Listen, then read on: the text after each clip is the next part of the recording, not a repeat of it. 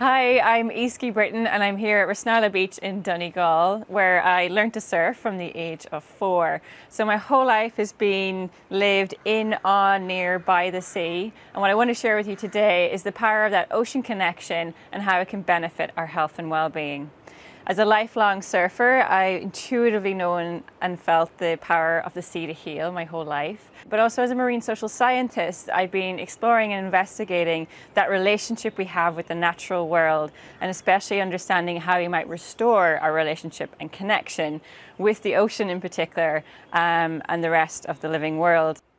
So this connection with the ocean, wherever we are in the world as humans on a blue ocean planet, is something I've been exploring really my whole life. It's the core theme in my new book, Saltwater in the Blood. Saltwater in the Blood is inspired by my own life and upbringing by the sea, but also even in my name, Easkey. I'm named after a wave on the west coast of Ireland, where an important salmon river flows into the sea. And Easkey comes from the Gaelic for fish. So I literally have salt water in my blood. But my name also reminds me of how my identity and my health is tied to the health of the salmon, the river, the sea, that all our identities have been shaped and formed by the ocean. And the ocean is literally in our blood, our cells, and our very DNA from when our first ancestors crawled out of the ancient ocean. So as a marine social scientist, I'm interested in the sea's power to heal and different ways that we can tap into the healing properties and qualities of the ocean and the natural world. And what I want to share with you now are just some ways that you can do that wherever you are. And of course, it's enhanced if you get to be by the sea.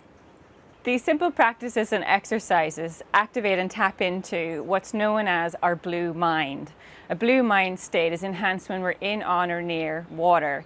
And it's this psychological benefit, that sense of calm that we feel when we're near water, when we're looking out at the sea, or when we're listening to sounds of the sea. Blue mind is the antidote to red mind. So red mind is that overstimulated stress response that's become the new normal of modern life. So 50 to 85% of the oxygen we breathe actually comes from the ocean, created millions of years ago by tiny plants known as phytoplankton. So every time you take a breath, you're actually connecting with the ocean. Breathing exercises have always been my go-to as a way to ground, connect, or reset, especially when I'm training for surfing, and in particular big wave surfing. So anytime I'm entering a scenario where I know I'm going to be meeting challenge, where I want to buff up on my resilience, where I know I'm going to be meeting or facing some of my fears, connecting with my breath is a way to always bring me back to my body and to be here now. What I also love about it is that we can access it anywhere we are at any time. We go through so much of the day without being consciously aware of our breathing. And I love this simple ocean breath exercise. It just takes 1 minute. But not only do we connect with our bodies and our breath, but as we consciously bring awareness to our breath, we're also consciously connecting with the ocean. So for me, the breath also mirrors the ebb and flow of the tides. It's a way to connect with my own rhythm, my own inner ebb and flow.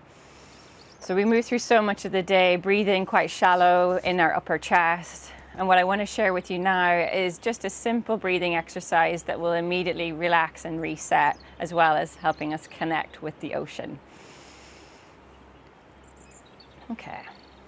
So very simple, wherever you are now, just take a moment to pause and notice.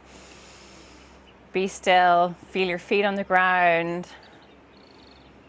And if you wish, you can place your hands on your belly. So when you breathe in from the belly, it's way more energy efficient, and babies just do this naturally. As adults, we tend to breathe quite shallow and get caught up in our chests. So just by starting to bring our awareness to the breath, deepening our breath by breathing from the belly, already it starts to calm our nervous system. So what we're going to do now, I want to guide you through taking 5 breaths together, by a 1-minute reset. And we'll begin by breathing into our bellies, inhaling through the nose for the count of 4, pausing and exhaling for a count of 6. A longer exhale also helps soothe our nervous system, stimulating our parasympathetic nervous system. So that's our rest, relaxation, digest response, overriding our fight or flight response. So it really helps us enter that calmer, more meditative state with a longer exhale. So just begin by bringing your awareness to your breath. Noticing how the breath feels in the body, the rise and fall of your inhalation and exhalation. And begin by breathing in from the belly, through the nose for a count of 4. And exhaling for a count of 6. In through the nose, 2, 3, 4. Pause and feeling that expansion in your body.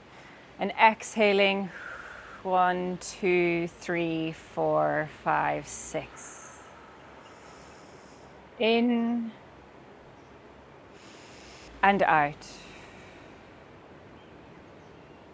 Honoring your own inner ebb and flow.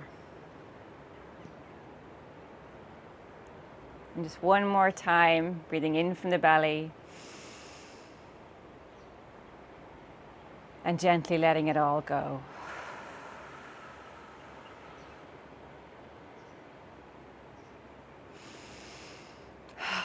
And that's it. Take a moment to notice how you feel now. Perhaps you notice a tiny shift in how you're feeling.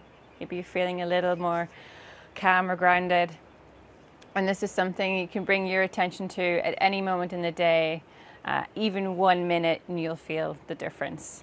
And it's a way to connect with the ocean wherever you are. So there's really strong evidence to support the psychological benefits of water environments for humans. Of course, there's so many benefits to being outdoors in nature, but a lot of the restorative benefits, especially for our mental health and well-being, are enhanced even more if we're near water, and especially the sea. So why water?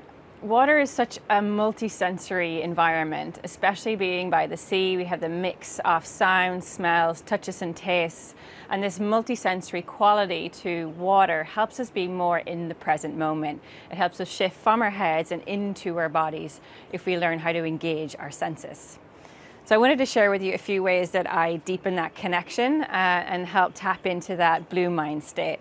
Water is incredibly visually stimulating. It really holds our attention in a relaxed and effortless way because of its constant movement, and the color blue itself is calming. Psychologist Richard Schuster has evidence that simply looking at water begins to alter our brain waves, putting us in a more meditative, calmer state. So any chance you get, just take a moment out and do some horizon gazing. Just pause and take in the colors and the textures. It's a really great way to take time out and to connect with your body. The other amazing thing about the sea, you can tell how much I love the sea. And this little wonder that, the most common kind of meditation sounds people listen to or sounds to help us sleep are often sounds of the sea or waves breaking. And this is because it's been shown that the sound waves that the ocean creates actually has that calming effect and alters again our own brain waves, calming our nervous system. So it's a really great activity just to start to engage our senses of sound next time you're by the sea. It's a real antidote to a lot of the sounds we're exposed to in more everyday urban lives of traffic, the sort of shrill staccato sounds. So when you're by water, especially moving water, it acts as this kind of sound bath that really cleanses and soothes our nervous systems. So a few ways that you can access that if you don't have access to be able to go to the beach or the sea or a river or listen to running water is next time you are there, or you can ask a friend or family member to make a sound recording and take that with you. So you can record it on your phone and then play it at night, and it will help you sleep. A few other ways that I love to really get grounded and connected with the natural world. One thing that we do very little of in our everyday lives is walking barefoot. So I really urge you, the next time you get a chance when you're outdoors, take the shoes and socks off, if even just for a minute, and just notice the difference how it feels in your body. And this is enhanced if you can do it at the beach as well, because of the texture of the sand beneath our feet. So we have 200,000 sensory receptors in the soles of both of our feet. And what happens when we're walking barefoot, it helps to enhance that connection between our bodies and our brains. And we're taking in this amazing information of the world and environment around us, enhancing our body's intelligence. And of course, it also has that soothing and literally grounding effect when we walk barefoot. Okay, last but by no means least, these are all ways to kind of build up our exposure and experience of watery places and the sea and the ocean especially. There are huge benefits to be had just being by the sea, but if you want an even deeper experience, and let's go get immersed, it's really hard to beat the health benefits of literally getting wet and getting in the water. Immersion in cold water and the sea as a place of healing is something that's been known for millennia across cultures. And of course, in Ireland, we've seen a huge upsurge in recent times of people going to the sea and taking up things like sea swimming. It's, for me, a wonderful way to also reconnect with my body. Again, there's nothing like pulling you into the present moment than getting into cold water and waking up all of those senses all at once. But there's huge health benefits to being in cold water. Evidence and science is coming out now to show that not only does it help us feel more alive and present in the moment, but it's also really good for our immune system and reducing inflammation in the body. At the heart of my work, it's about restoring connection, a connection to the living world around us, and especially the ocean. It's also about recognizing how intertwined our health is with the health of the environment, and that we can't be well in a sick sea. So it's really important that these practices are not only a way to deepen our connection and benefit our mental health, but also to deepen our understanding and appreciation for the natural world and how much it has to give us if we care for it. So I really hope you have fun playing with some of those ways to activate your blue mind, deepen your ocean connection and connection to the natural world, and begin to notice its effect it has on how you're feeling. And I encourage you just to reflect every day on what you're doing to deepen your connection. How is your love growing for nature and the natural world and the ocean, and having that appreciation for how it makes us feel.